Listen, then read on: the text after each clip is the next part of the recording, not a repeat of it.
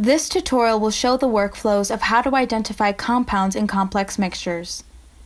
There are in general two big and important use cases for identification.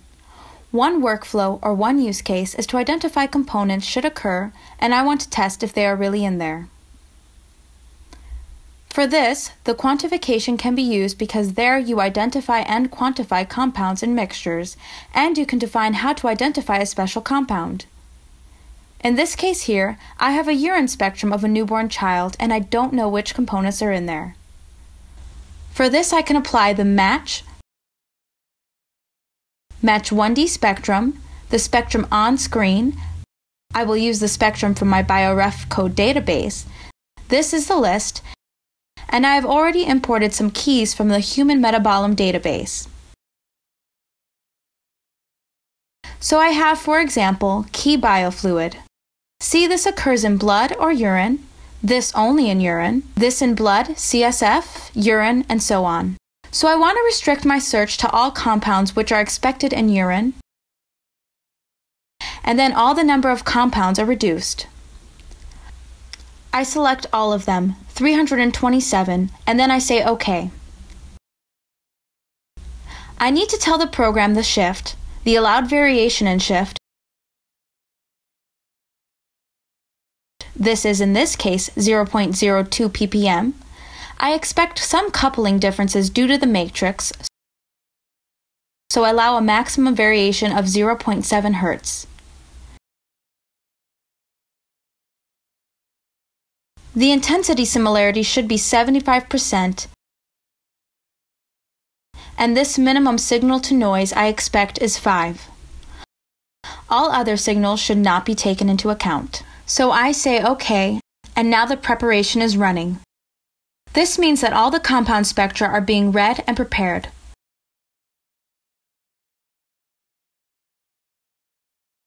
This could take a long time if you do this the first time. Otherwise, in this case, this is already stored and just reading.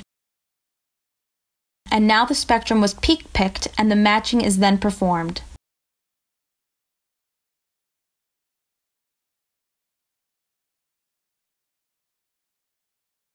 The algorithm uses all processes from your computer so that this is sped up.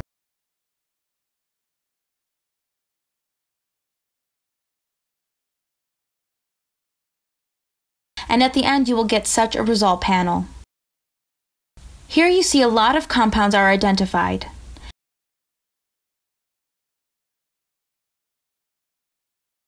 Yellow ones, these are plausible, and red are not identified.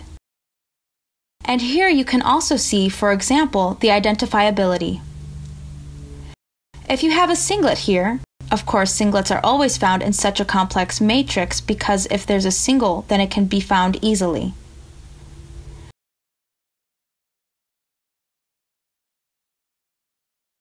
So if you go here with a mouse and then look at the tooltip, then you will see the first indicates if you have multiple regions, multiplets, and so on. The singlets, of course, have no filled stars, but a compound like this one here has multiplets. All peaks can be assigned, and these are clearly visible peaks. From the match, you will see a quality factor, but also here an indication of what was identified. So you have, for example, peaks assigned, multiplets assigned, high concentration compound, but here for this lactic acid, multiple regions are not assigned, and we can have a look at this.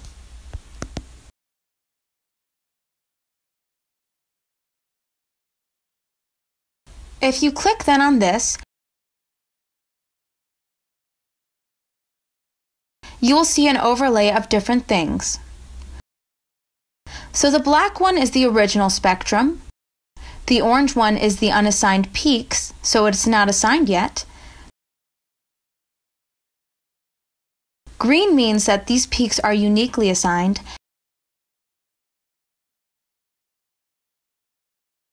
and red means that there is an ambitious assignment in this case. So I click on lactic acid, and this is one of the regions of lactic acid. This is my reference spectrum. I expect this in the integral here. And then you can see that this one here at 1.33 ppm, and I have a second signal here. If I click on this, then you can see, okay, I expect this here, and it tells you all peaks are identified, but the intensities might be influenced by overlap, but it's plausible now. If I go then again into this region here, then I see this is ambitious. So I don't know there are several compounds in there. What you can also do instead of matching the entire spectrum, you can click here, so right mouse click, and say identify this peak.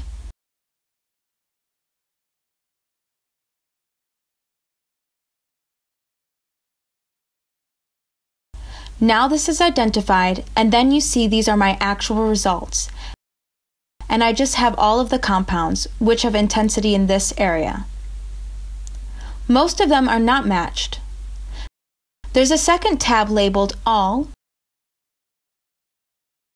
which shows all the matches which are stored in the spectrum.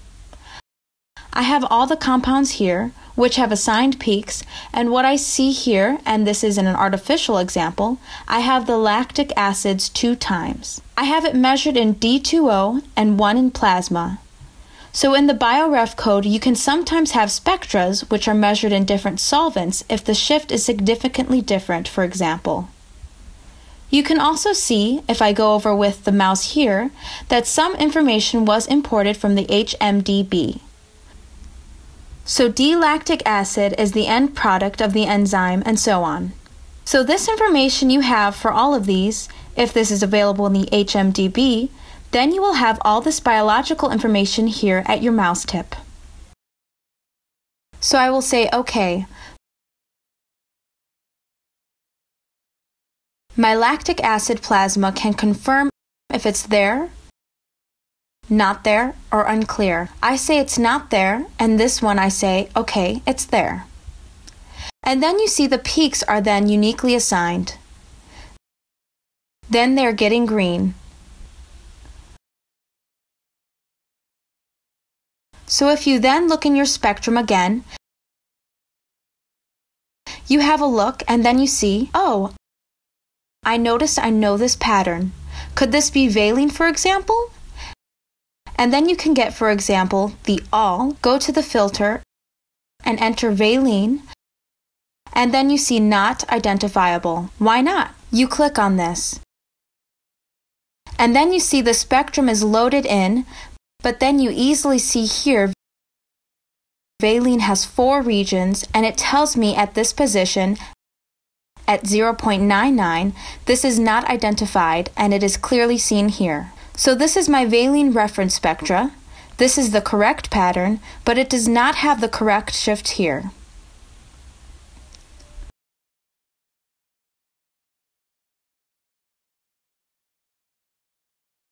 What's this for a compound? Right mouse click, identify this peak, and then onto the actual results. You will get some hints here.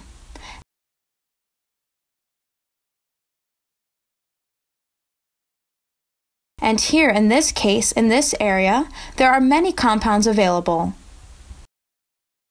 And of course, then you need some biological information, or click on the spectra, or look on the other side of the spectra. What is really in there?